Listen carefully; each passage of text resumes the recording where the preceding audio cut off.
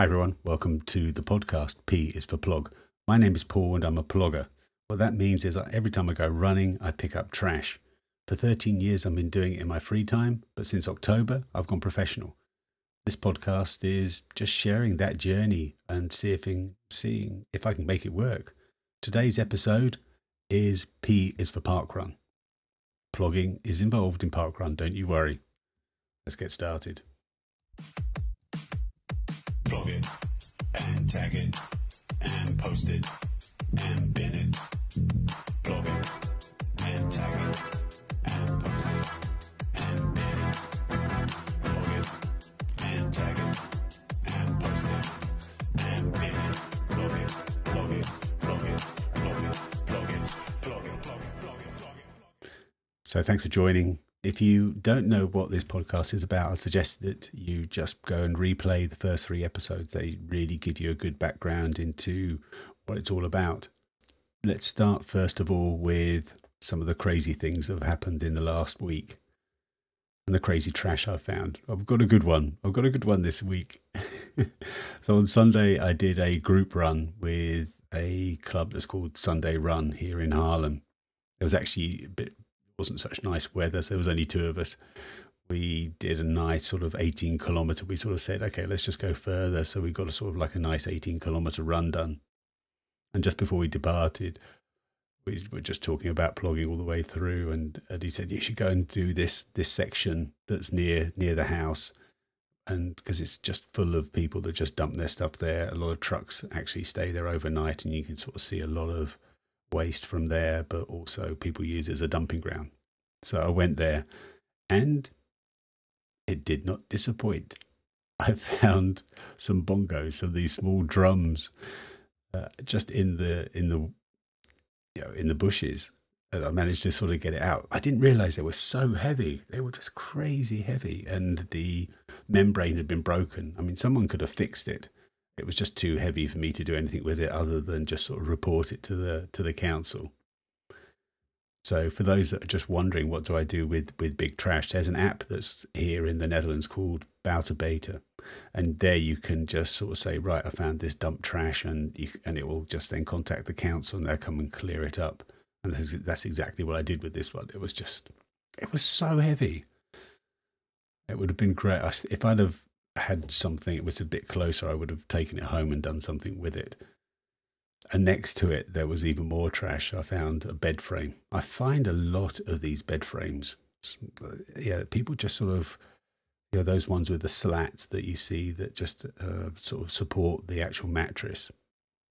I'm not sure how many I find a year. It's probably around sort of 5 or 6. It always sort of shocks me to sort of see them just sort of thrown in the bushes there. But I tidy it up, put it next to a bin, and report it to the council. That's all done. So that was the weirdest trash that I found. It was a good one. That was a good one. First proper drum set that I found. The other thing was I finally got a chance to use my drone. So I bought, as part of going professional, I've got a bit more equipment in terms of filming what I do, just to make the most of that. And one of the ones I got was a drone, so the DJI Neo. So it's all just paid with my own money. The trouble is, here in Harlem, there's no-fly zones everywhere, and especially in sort of the beautiful nature park that we've got here in Zuid-Kennemerland. It's such a beautiful landscape, but because it's a protected estate and nature park, you can't use a drone there. So, and then you've also got the airport, which makes it almost impossible to use a drone here. But we went to see my mother-in-law, so I sort of took it with me, and I can do it there. So she lives close to Nijmegen, and that was a lot of fun. I got some good footage there. I think I need to sort of change the distance just to make it a little bit more sort of further back from me, because it was a bit too close in. But it's just so easy to use. It's such a great tool. One of the things that I have with plogging is how can I sort of film myself to really make it a little bit more dynamic. If you're just sort of just holding a selfie stick out and just showing yourself, there's only so much you can do. So I think this is going to be a brilliant tool, but I need to sort of investigate how I can use it here in Harlem. So I've got a license as well, a drone license, which should help. So that was pretty good. I was really pleased with the results.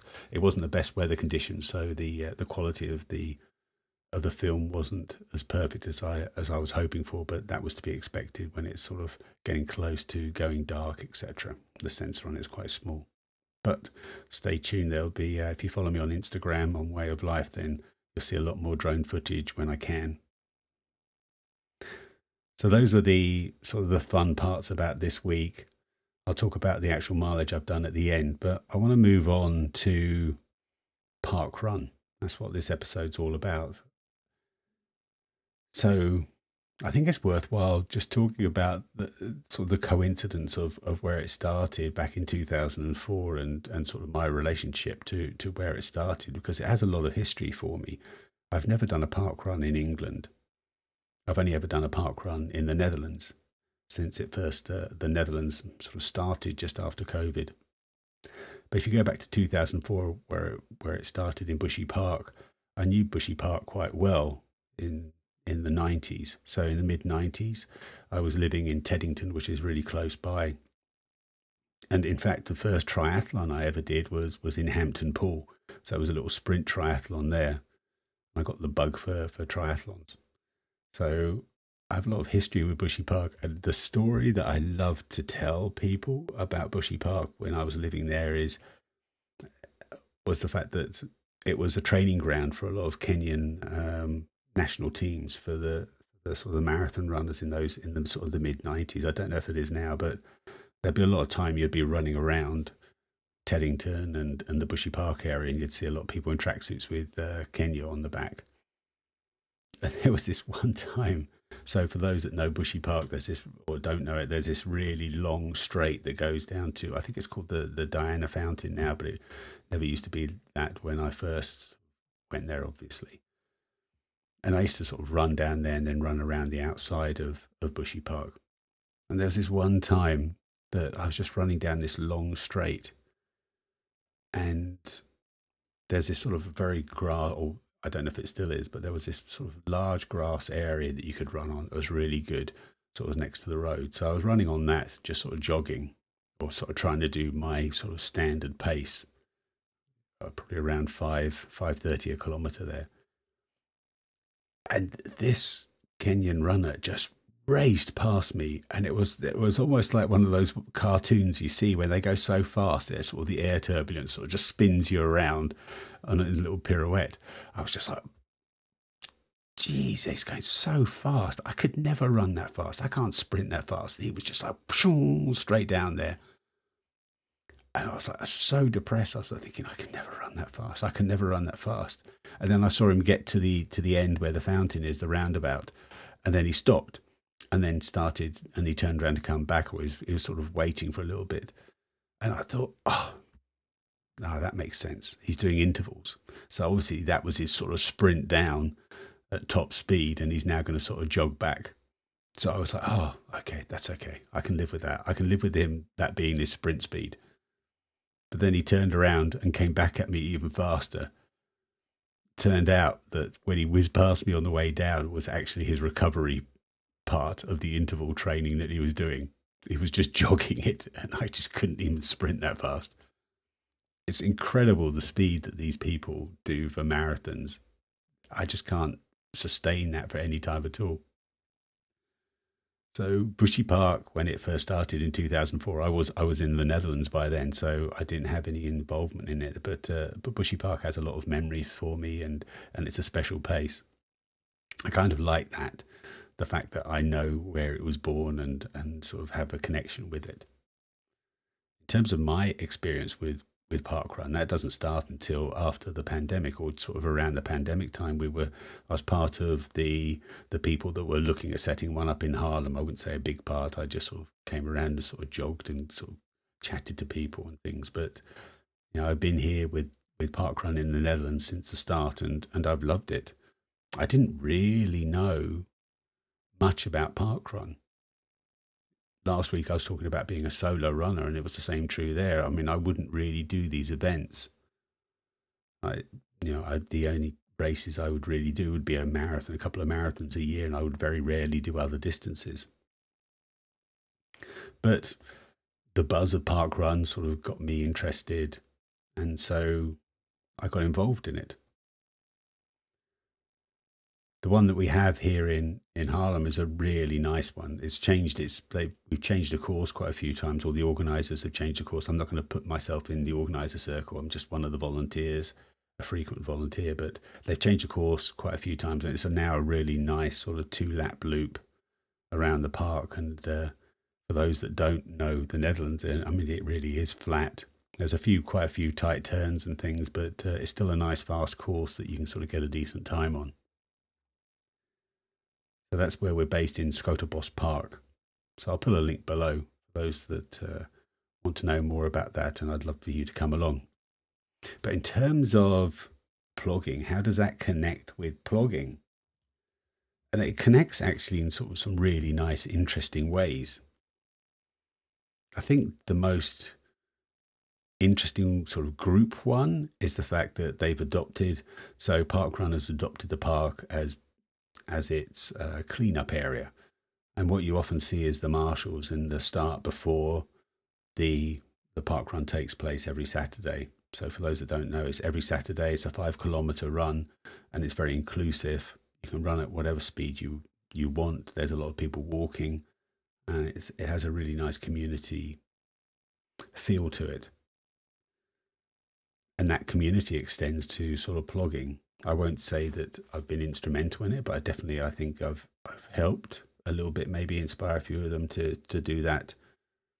So they've adopted the park, and they sort of try and clean it up beforehand, which makes it a bit of a problem when I've sort of committed to picking up trash on every run. So if I do the park run, I'll often not find trash for that 5 kilometers.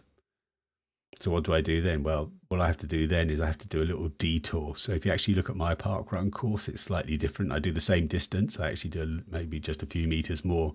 I just have to sort of like go offline a little bit and then just go onto the roadside so I can get some trash at least for the run. And it has to be one piece, but it has to be some trash on every run I do. So that's one element in terms of how plogging connects with parkrun here in Harlem, is the fact that they've adopted that, and often for the cleanup days when it's on a Saturday, then they will sort of get involved in that as well, and they'll let me sort of promote me a little bit, which is really sort of nice of them. But there's a deeper way that I get plogging involved in the parkrun, and that's myself. So I live 5 kilometers away, and I'm trying to, if you've been following me on this podcast, you know that I try to get around 100 kilometers a week in terms of running. So this is actually perfect for me. I never treat parkrun as a race, just more as a place that I can go and volunteer and talk to people and have a bit of a fun run. So I never go there with a time in mind. So I'm quite happy to run the 5 kilometers to the event, do the 5 kilometers, and then run the 5 kilometers back. So it's a nice sort of 15-kilometer loop for me. And of course, then I can really pick up trash on that run there and then on the run back. It goes past a couple of schools and a couple of areas that often have a sort of like hangout places. So I usually get quite a few bags filled up along that route. So it's really productive for me, gives me a nice little warm up. And yeah, it really means that I can sort of achieve and make an impact on that day. So plogging is instrumental in terms of every parkrun I do, whether it's running or whether it's volunteering. It means I can get a nice 5-kilometer plog in beforehand and a 5-kilometer plog afterwards. It's going to that, I don't treat it as a race. I think that's the reason why I prefer to actually volunteer. So if you look at my stats, I wouldn't say I go every week, but I try and go as many weeks as I can. But I think my volunteer numbers are higher than my racing. I much prefer to volunteer and sort of stoke the crowd. So I'll often do it in my banana suit, and I'll do it with disco music as well, got a little speaker. Not sure if that's within sort of the sort of theme of parkrun, but it's in my theme. So I kind of like doing it, and people seem to enjoy it. So I sort of just bring my own little music on there, and I've got my banana suit just cheering people on and trying to make it as a fun day and motivational day as I can. And I've got this great big hand. So I've got this fantastic hand that I picked up in 2019. So in 2019, there was a running shoe company that sponsored the Krachterloop here in Haarlem, sort of the 10-kilometer run here in Haarlem, and they were giving away these foam hands. And so I grabbed it and kept it. And so even after all these years, I've been using it as my sort of high five hand. I've used it on marathons. I've used it, and I use it every time on parkrun just to give people a high five as they go around. And it really seems to work. There's a couple of kids that are just so fantastic that go there most weeks now. And you can see they're sort of just jogging. I mean, they are very young. I don't know what their ages are. I'm guessing sort of 7, maybe 5, 6, 7, something along those lines. And when they see me in the banana suit and they see sort of the hand out, they literally sprint to see who can actually do the high five first. So it's just sort of fantastic, and it feels like that way is true as well of all the other runners. So I really enjoy doing it. It really brings a sort of smile to my face. There is a confession though that I have to do with parkrun. I'm always late. Or I'm only ever just on time. And it's sort of a hangover really from my 13 years as a part-time, free-time plogger. It really did consume all of my life when I was doing it alongside a full-time job.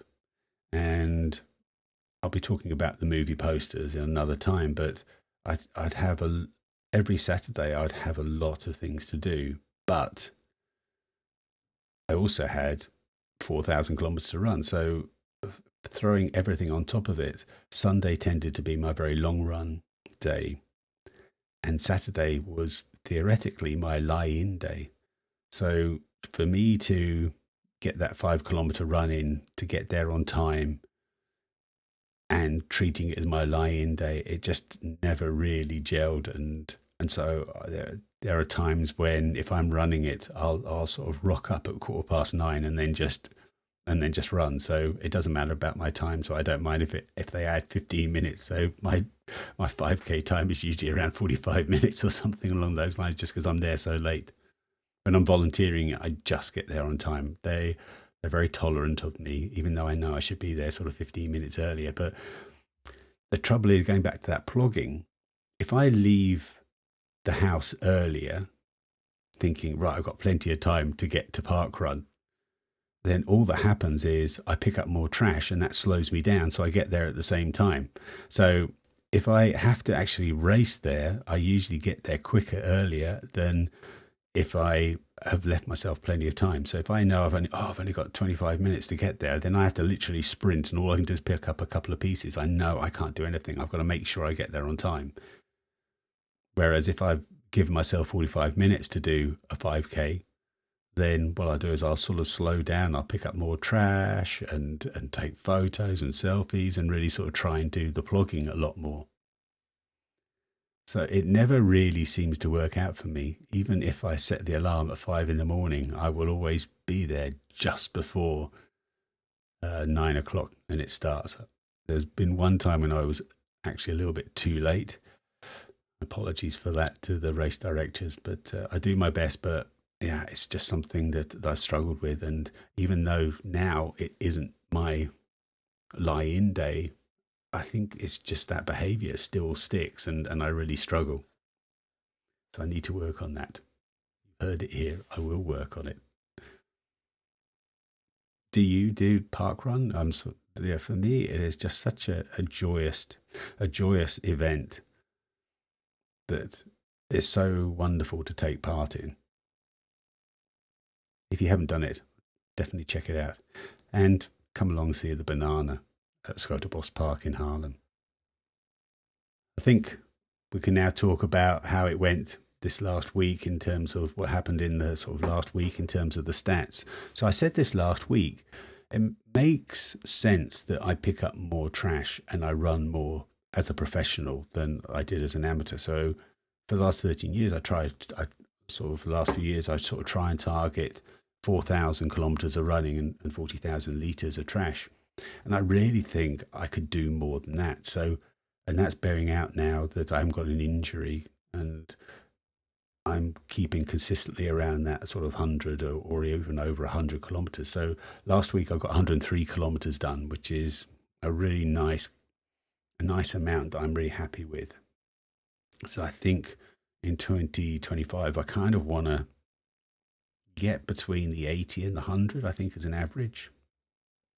And in terms of trash, again, I want to get more than 40,000 litres. So I hit over 1,000 litres last week.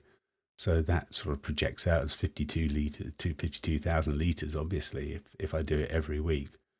But I think sometimes it will be under 1,000, sometimes it'll be over. But I think those are good stats. I think I kind of want to get around that 5,000 kilometres and 50,000 litres of trash. And so that seems to be bearing out now. So let's see if I can keep it going. You'll know first on the podcast. I think we're going to keep it there. I want to kind of keep these podcasts short and sweet and really just sort of talk about the things that have gone on. So I really want to be under the 30 minutes, and that sort of bears out now. But just like I did last week, I do want to give you a tip to close with, and it is related really to how I get to parkrun. Let's do the end credits, and then we can talk about that and sign off. Picking up just a handful of litter feels like being sprayed in unicorn glitter. It makes the run not just really you. It helps the world get clean too. People will shout, "Well done then, mate." It's something that'll make you feel great. So next time you step out of the door, pick up something that needs to do more. Oh. So my tip for today is perhaps not so much related to plogging, but it's more in terms of my way of life. And it relates to parkrun. It simply is when I need to get somewhere, I ask myself, can I run there? Can I walk there? Can I run there? If I can, then that's what I would do. And so that's what I do with parkrun.